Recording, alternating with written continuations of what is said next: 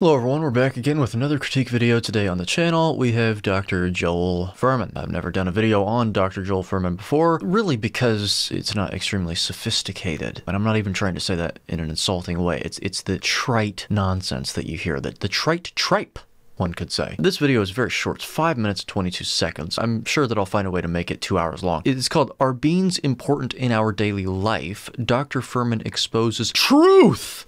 Good. Well, look, if Dr. Fuhrman exposes the truth today, it'll be the first time he's ever done so. So, with that being said, we're just going to jump directly into this. I was recommended this video by someone. In fact, actually, I'll go ahead and pull them up. Rick Van Den Berg. I probably pronounced that in the most American way possible, so I apologize if it's incorrect. But anyway, yes, I'm reacting to this. So, with that being said, let's waste no further time and jump directly into the video. I believe you're the one who planted the seed in me years ago, and I followed religiously, and I built up slowly. Religiously? Well, we're off to a good start, aren't we? Plant-based ideology, a religion? Proof? That beans are the soil, that you can take all the foods, all the probiotics you want, but if you don't have the soil in there for them to grow, you're basically just flushing out of your system. I love that. What does that mean? What are you talking about? Am I misunderstanding something? Are you talking about when you digest them or something? Because that's exactly right. It's the soil to make them grow. That's right, because beans in particular are rich in a resistant starch. And the word... Yeah, exactly, which is a fibrous compound, very, very, very similar, if not really effectively identical to soluble fiber in terms of how it's digested. Well, in terms of how it's not digested, actually. You don't digest fiber at all, so it ferments in your gut in terms of soluble and resistant starch. The last I checked, if you can't digest something, you shouldn't be eating it. In terms of how the soluble fiber and the resistant starch are acted upon by the body and how they're metabolized, they're not. How they're processed is what we should say. They're the culprits when it comes to stripping the body of nutrients, actually, because it forms this gel-like structure, which also stimulates the production of mucus in the gut, which is somehow a good thing to have more of, necessarily, which there's no evidence to support that. That's an opinion. It's theology, it's ideology. And with that gel comes a lot of nutrients. So anyway, cool, good. Called resistant starch because it's resistant to enzymatic degradation, means our enzymes don't break it down. Well, all fiber is resistant to that. Means when the can of beans or the cup of beans says 200 calories.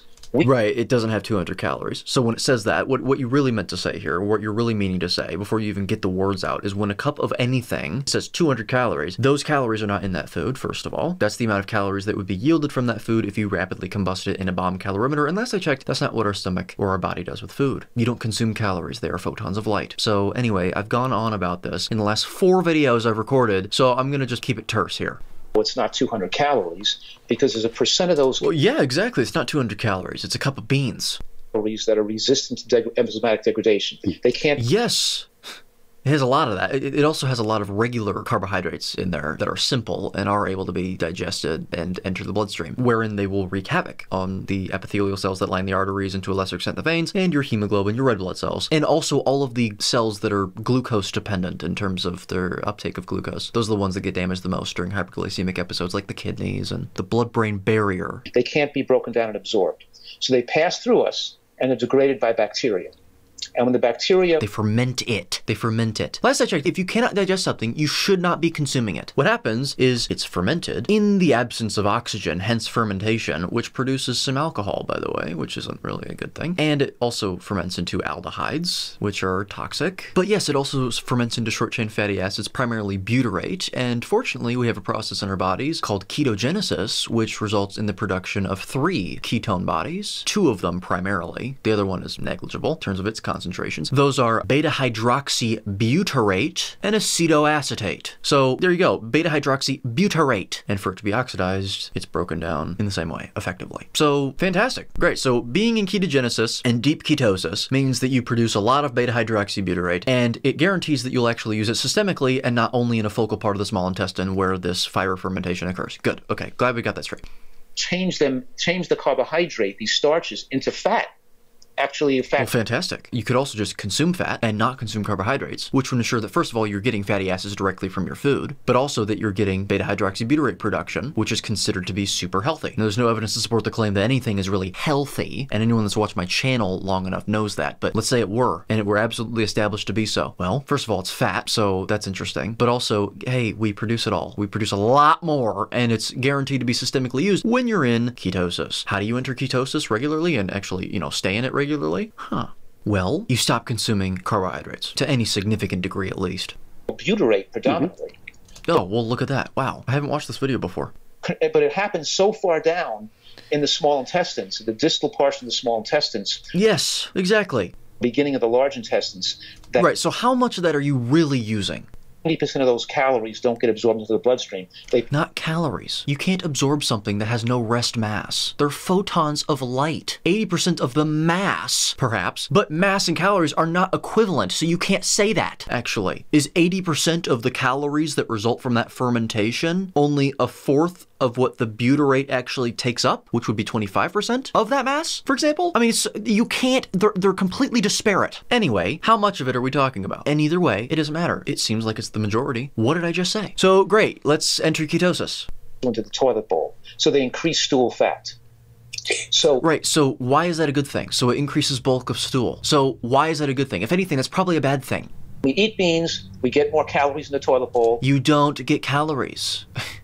Wow. And also, why is that a good thing? If anything, that's a bad thing. The majority of people in this country and in this world consume plants on a regular basis, with a majority of it composing their diet. Therefore, the majority of their stool is composed of undigested plant matter, putting aside the bacteria that are in it. It's undigested plant matter. That should tell you something. Stop eating fiber.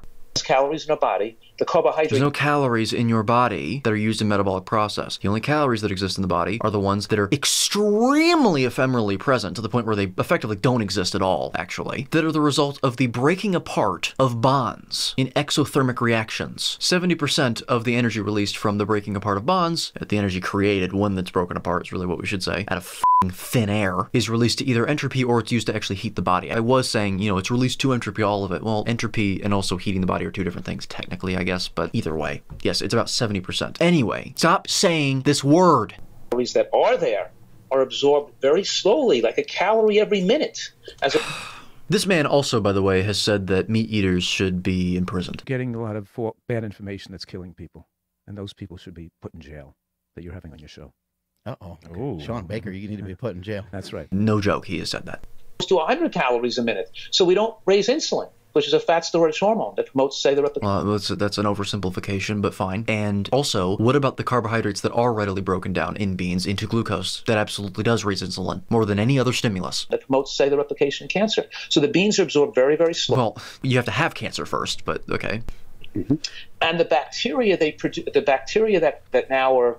So basically what I'm saying is, even if insulin is involved in that, which I believe it is because it's involved in cell proliferation, that doesn't make insulin bad. That's not what makes insulin bad. And actually nothing makes insulin bad. Insulin is a good hormone, meaning that it's indicated to have been produced in the amount that is produced by the body given the circumstances, because that is encoded for by your genes, those genes having evolved for billions of years. There's an external stimulus involved. We, here in this space, are sensible, and so we recognize that our bodies are made exactly how they're supposed to be made. Western medicine is fully built upon the idea that our bodies are inherently flawed. Actually, it's the exact opposite. Our philosophy is based on the fact that our body is inherently not flawed. Anyway.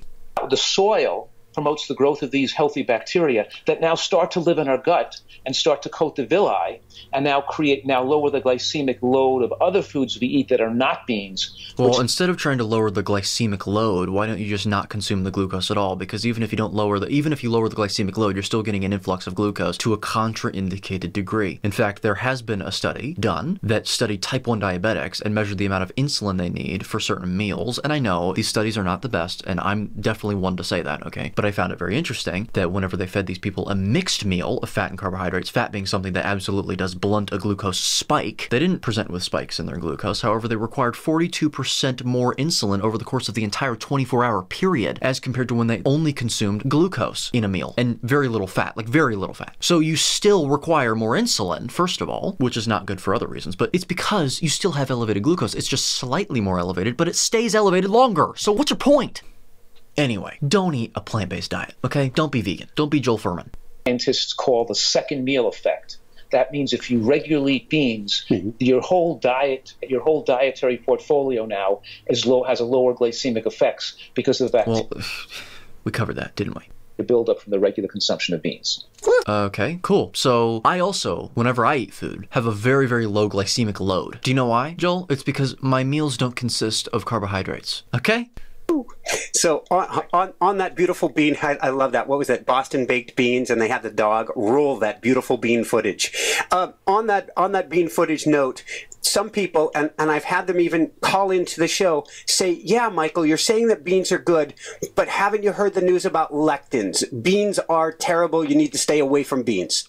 Yeah, and lectins are basically carbohydrate-binding proteins. They're plant proteins. I've said on the channel before that they're incorporated into the protein number on food labels. They're actually not, so I was wrong on that. I looked further into it. They're excluded from that, which may or may not actually be more dubious, right? Because now you actually don't know how much more protein you're getting that is harming you. But anyway, they're carbohydrate-binding compounds that engage in molecular mimicry, and they cause the body to launch an immune response on domestic cells of the body. So it causes inflammation and damage. It's a problem. They're a problem. Fortunately, beans and lectins aren't required for the human diet, so you can safely exclude them. You know, every once in a while, every 5 or 10 years, we have some crazy idea comes out that some person can... Right, yeah, like veganism, Joel. And also, yeah, I love these epithets that you want to... Oh, these crazy people. You know, if you're going to use epithets like that, they better be grounded in truth, okay? They're not crazy. It's just your desperate attempt to cast aspersions on people that actually have a point. Lectins harm the body. Unequivocally, unassailably, absolutely. Ricin, the deadliest lectin known to man, can kill people within a matter of minutes. I'm not comparing other lectins in regular commercial food to ricin. Of course, that would be silly. But the point is that it's all a fader. They're all doing harm. Ricin is just at the very top, but you've got others like wheat germ agglutinin that actually, once again, they engage in molecular mimicry. They mimic insulin by binding into insulin receptors, and they tend to never let go either until the cell has to divide. So they can cause hormonal imbalances, perhaps, through that mechanism. It's a problem. It's literally throwing a wrench in your system. They're binding onto receptors when other compounds are supposed to be binding onto those receptors. They're interfering with your physiology. So if you feel comfortable doing that, you go ahead and keep doing that. I don't. We have disparate operating systems compared to plants. Therefore, we shouldn't be consuming them. Our operating systems are also disparate to other animals, but not nearly as much. Nowhere near as much. We're most similar to other animals. Some fad or gimmick to try to scam people, you know. Yeah, like veganism, right? Good. Okay, glad we got that out of the way too. Make a buck. Or whatever their motivation. Right, to make a buck. Or whatever their motivation is. Yeah, like ideological theology. Like your moral doctrine that is absolutely anti-human. It's not pro-animal, it's anti-human. Let's get that out of the way too. Maybe some people are funded by, you know, big industry to try to confuse people about health and nutrition. Right, like vegans. Good. But this is a notorious scam. No. Like veganism, first of all. Veganism it's a notorious scam. It's a perpetual scam. It's not a scam to say that plants have lectins in them and that they engage in molecular mimicry, differentiate into domestic cells, and therefore cause the body to kill domestic cells. They cause the body to create antibodies to their own cells. That's what it is. Really, because we know that bean consumption is associated with longer life, and every... So what? Wow, bean consumption is associated with longer life. Great. So are you seriously going to suggest that out of the hundreds, thousands, arguably millions of confounding variables within such an association, that beans are the one thing that was causing that to be the case? That's silly. And even to play devil's advocate here, I mean, saying that, well, meat consumption, pork consumption, and this amount, this reported amount, based on respondent data, was associated with an increased, you know, lifespan of around 4 years. So f***ing what? That doesn't tell us anything. Great. What that does tell us, though, is that in the case of blue zones, the fact that these people are actually, I don't know, eating lots of meat in many of these places, that the reason for the longer lifespans in blue zones is not due to plants.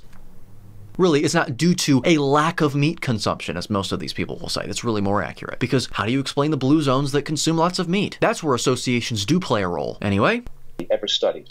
So basically what I can say here is, I don't know, meat consumption is also associated pre and post adjustment, by the way. So pre and post fabrication with longer life. Look into Hong Kong. So what's your point, Joel?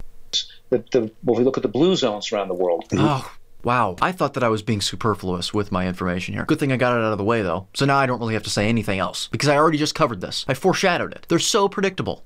Populations eat lots of beans. If we look at the map... They also do a lot of other things, and they eat a lot of other things as well, and they don't eat a lot of other things.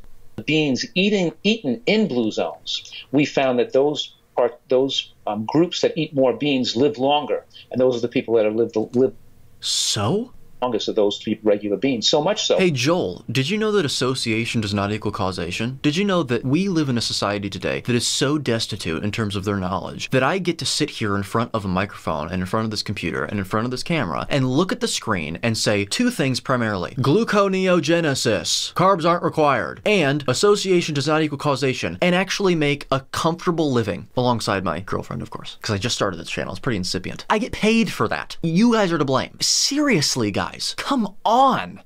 That for every tablespoon of beans eaten, you see 8% increase in longevity. And we... So an association, first of all, and reductionism, because you're attributing that to beans alone, reported bean consumption, first of all, and this epidemiology that you're referring to was probably adjusted for at the end of the study to control for risk factors, those risk factors not being risk factors because risk is a cause and effect statement, and that requires causal empirical data, which doesn't exist in the area of human nutrition science, so already a problem, based on the philosophy that basically stacking a bunch of univariate regressions on top of each other gets you closer and closer to establishing a causal relationship when it does the exact opposite. It's not science, it's fabrication, it's bread and circuses, and it's theology, Joel. This is stupid. Lectins, the dangerous part of beans, the lectins that are only dangerous in things you don't cook when you sprout them. No, they're still there, actually, in many cases. Depends on the lectin. If you pressure cook beans, you get most of them out, maybe all of them. Sure, you know what you don't eliminate from them? The fiber, which is also a problem. Enteric nervous system, destroying, actually, perniciously and insidiously. Once again, if you can't digest something, probably shouldn't be eating it. So good stuff, Joel. And what about oxalates that are also in beans? Those aren't eliminated hardly at all in cooking, no matter if you pressure cook them or not. Cook them. They don't have gluten. Red blood cells, they don't have any danger anymore. So beans are rich in powerfully longevity promoting. Okay, so basically what you have to at least say then, even if that were fully true, is that you should be pressure cooking all of your beans. Do you tell people to do that? No, I bet you don't. So even then you're contradicting yourself because, okay, so you're saying they're harmful if they're not fully cooked out, but do you tell people to pressure cook their beans fully? I don't know. Maybe you do, but I don't think you do. I think you say, well, it doesn't, who gives a f? Vegan for life, bro. Powerfully longevity promoting anti-cancer materials. No, absolute irresponsibility there from you, Joel. And it seems very flagrant. It seems like you're trying to desperately convince yourself in this sort of petulant manner whenever someone actually brings to your perspective or exposure the absolute prevalence and presence of damaging compounds for human consumption present within plant foods. And you just get this, meat eaters need to go to jail. They need to go to jail. They're harming people. They need to be imprisoned. Silly. But anyway, anti-cancer is a cause and effect statement. Covered that. So no. And longevity promoting. We just covered that it was an association. Did you know, by the way, promoting is a cause and effect statement? Once again, did you know that association doesn't equal causation? Wow, deja vu. Rewind my video, guys, and you can find the amount of times that I've said it. And this book you're talking about, I don't have to know if I should mention the name of the book or the name of the physician who wrote it.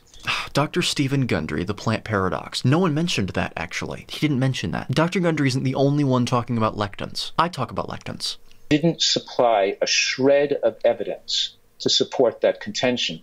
And okay, there's evidence that lectins cause damage in the body. Okay, ricin is one of them. There's evidence that plants are toxic, evinced by the fact that whenever you go into the wild and you pick out a plant, there's a high likelihood that you will be poisoned and die from eating that plant, from things like lectins.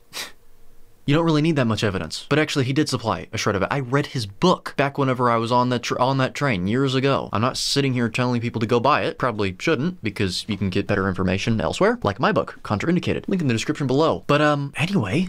People check the references in that book when he had a footnote and he made a claim. If you check what the reference said, it did not support that claim. So it was it was actually the foundation of the book is a lie.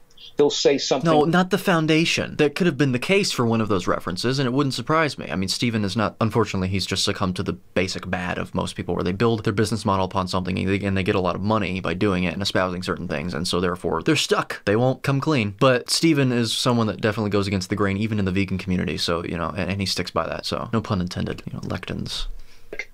Beans were shown to cause irritation of the stomach lining and increased risk of autoimmune conditions. And then all right, so still with the cause and the risk statements, so that's a problem. Anyway, lectins cause damage. We know this. And then reference to a study. And then you pull the study, read what the study said. It didn't show anything like that claim he just made. Then he has another claim. And then so every claim in that book was not supported by scientific evidence or studies. And the whole baseline theory of the book, every single claim, really? Yeah, okay.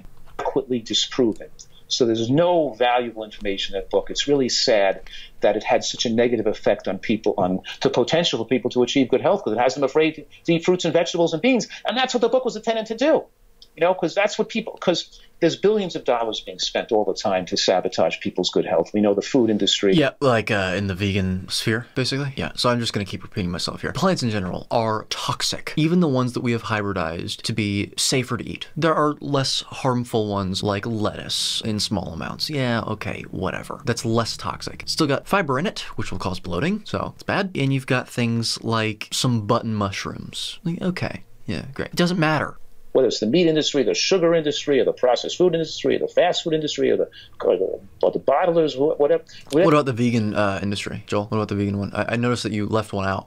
We know that there's a big... So apparently they're the saints. There's no interest there. The meat industry is involved in trying to trick people into buying their products based on false science. Sure, that's definitely the case. Okay, it doesn't mean that meat eating is bad, by the way. It doesn't mean that the conclusion that they're arriving at is wrong, for example. But I noticed that you left out the vegan community, so good. There's a lot of money out there to try to confuse people, whether it's the egg industry, the dairy industry.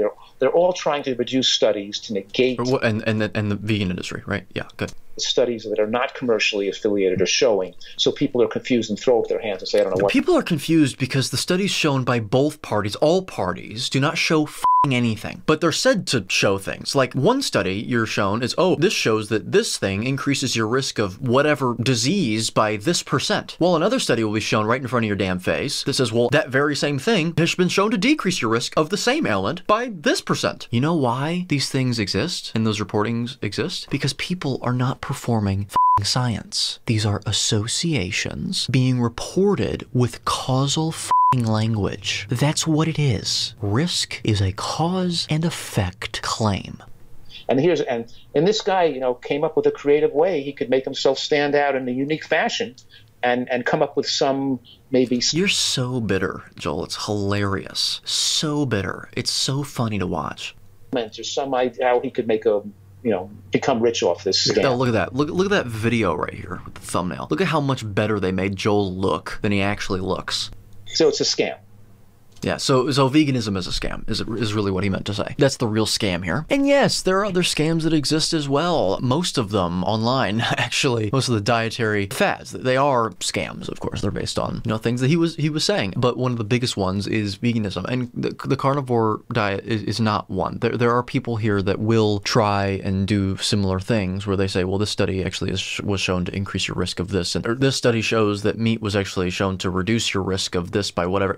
It's just as nonsensical, I'm sorry. But it doesn't mean the carnivore is wrong. In fact, it's indicated for our species. So anyway, if you enjoyed the video, please leave a like, please subscribe to the channel, please leave your thoughts in the comment section below, and most importantly, the link on the bottom of the screen. What is that link? Well, that is a link that will bring you to an amazing site with amazing products from an amazing brand known as Cerule. If you purchase product through that link, you will get a permanent 10% and permanent free shipping discount on your order when signing up for monthly deliveries. That is the caveat. But if you do not know what these products are and you're completely confused, and you're also wondering, well, Eddie, if the carnivore diet does not need to be supplemented on with anything because you get everything you need from it, then why are you selling a supplement? Turns out it's not really a supplement. And so if you don't know what these are, do not buy these products. Do not even click that link until you check out the video in the top right corner of the screen, at least, which is a Cerule Products video, which is a complete elucidation and explanation of what those products are, who should take them, why you should take them, when to take them, etc., etc. And I would especially further migrate to the description below to find a video between myself and Professor Bart K on these products in further detail, as well as, even more importantly, in my opinion, the company of Cerule itself, if you're going to give your money to them, or at least are considering it. And also, you can email me behind the scenes at edgookie14@gmail.com if you would like to find out how to earn those products for free, because who in the right mind wouldn't want that? And who in his right mind, as someone who promotes a product, would want people paying for them? So, with that being said, join me next time when we react to someone else who is extremely bitter and insecure of his own beliefs, in my humble estimation, and someone that actually is scamming people and is a liar and evil in the fact that he wants and desires meat eaters and people that promote eating meat, especially people that promote eating meat primarily, to be jailed and imprisoned. So, till then.